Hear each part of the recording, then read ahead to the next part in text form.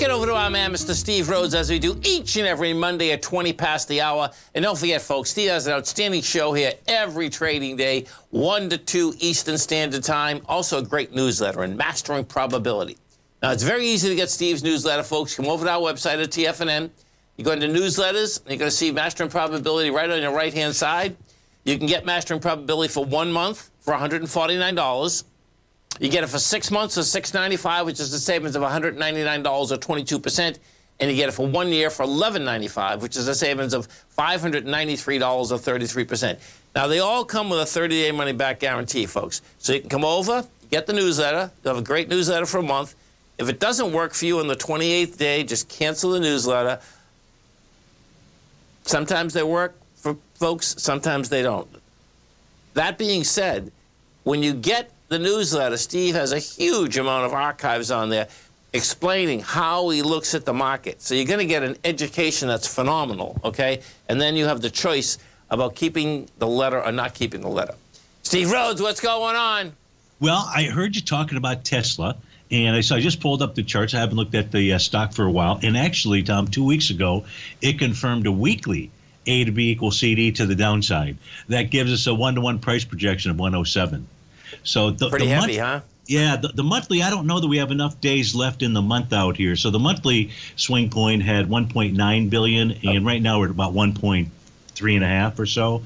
So I don't know if there's enough trading days, you know. I mean, it does about 100 million shares a day. I just don't think it's going to be enough to get there. But still, yeah, this thing is below all profile levels, daily, weekly, monthly. It confirmed weekly A to B equals CD to the downside. So, you know, and it's at 168 right now. If it does get to that 107 level or lower, like you were taking a look at, I think maybe you were looking at some volume or a swing point or what have you. Yeah, I was looking at the last time I had volume on the way up. Isn't it amazing when you think about it, though? Like, it's like... Totally. It's so wild, folks, okay? That, you know, unfortunately... The shareholders are asleep at the switch, man. Yeah, and that's the word, unfortunately, because, you know, it looks like, and I mean, that's still a significant way down percentage-wise from where we're trading right now, right? I know. Unreal. Seriously, man. Absolutely. So last week when we were together, we were talking about whether or not we're trying to answer the question, have we begun a new bull market? And my answer was no. And the reason that my answer was no is because we take a look at this chart, the S&P, the NASDAQ 100, and the Russell 2000, they continue to trade within their descending price channels out there. So we can see over on the lower left out here, it's only the Dow that has broken through that price channel. The Dow's break of that price channel is confirming for me that global capital is flowing back to the big cap stocks out there.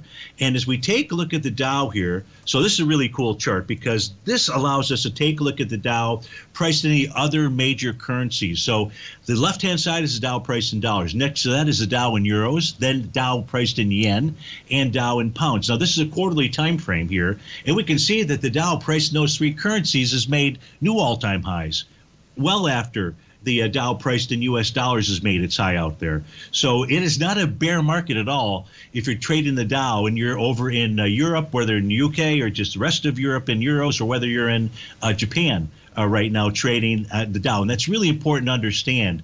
And it's this global flow of capital that will eventually take the Dow priced in dollars to a new all-time high. But the key here is eventually.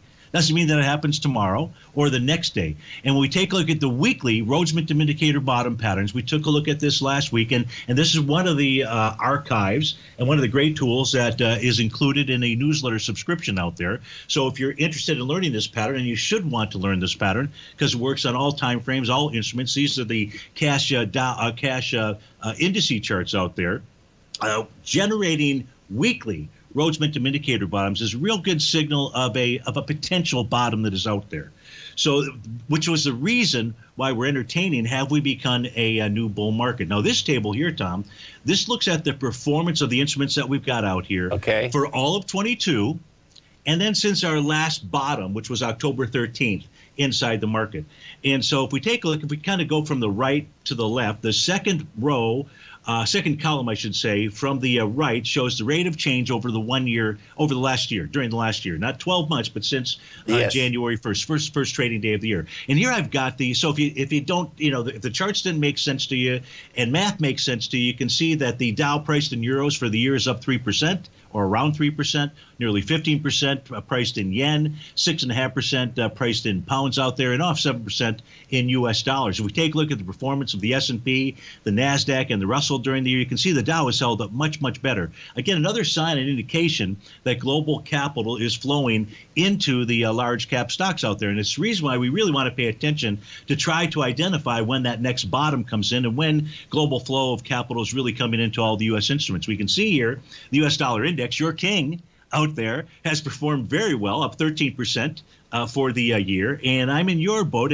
The Dow is trading up into some resistance levels. And if it takes it out, it says we're headed higher. So my inclination is that that's what the dollar is going to do. We could see gold here off about 5%. Of course, light sweet crude, the big winner out there, up 31% for the year. So this table looks at that performance, and the Dow has held up much better than the S&P, the NASDAQ, and the Russell. So in summary, understanding how instruments are trading in the major currencies is going to be critical from this time forward, because a real bull market, and this is again is the Dow down to the bottom right here, is one where the instrument is rising in all major currencies out there. And when it comes to the U.S. dollar, you talked about that. Both gold and the Dow pretty much have an inverse relationship. So the bottom portion of this chart is our correlation tool. This is looking at, on the left side, gold versus the dollar. On the right side, the Dow versus the dollar. When the bars are below zero, and this is set for a 5-day average, when the bars are below zero, it tells us we have a directional correlation on average during a 5-day period of time. So I anticipate that when the global flow of capital is really in full steam mode, and we sort of saw this, Tom, coming off of that October 13th bottom out here, we saw both gold and the U.S. equity markets move higher. And so that's what I expect we will see take place this time around when that global flow of capital is here in the U.S. So it's already here. Is it in full force? I don't think it's in full force, because when it is, we'll see gold and the U.S. markets move higher. And that means that the correlation bars that are at the bottom of the screen, they'll all be above zero versus those below zero out there. So what I want to do is, I never really tell folks what's included with the newsletter. As you said, nice. Gargantuan amount of training and education that is out there. Each afternoon, folks, I send out a end-of-day report. That end-of-day report is taking a look at the index ETFs along with each of the sectors inside the S&P 500. So part of the newsletter is to teach someone how to read the charts, what the tools are that I have on the charts. This is providing us with market profile information. It's providing us with support and resistance levels. Here are the other set of charts for the other sectors inside the S&P 500. These charts show exactly what the indices are doing. So I provide weekly, daily, monthly, yearly charts for folks to take a look at. And also included are these different tables. So this happens to be a table that is just for the Dow 30 stocks. If you wanted to know what I think the current market outlook is for each, it lists it out there right there. So Dow Chemical is in a breakout bullish mode for its daily time frame. It's consolidating on a monthly and the on a weekly chart, and the monthly chart says the bull move is over out there. So you get all this great information that helps you understand where support, resistance is, and exactly where we're at with regard to the patterns. And folks, so you just saw this, right? And if you're in the car, remember it's archived, because it's a phenomenal newsletter. There's a phenomenal amount of information out there, and you'll learn it. It's real simple. Get over there right now. Steve, you have a great one. Safe one. Look forward to speaking tomorrow. You too. Thank you.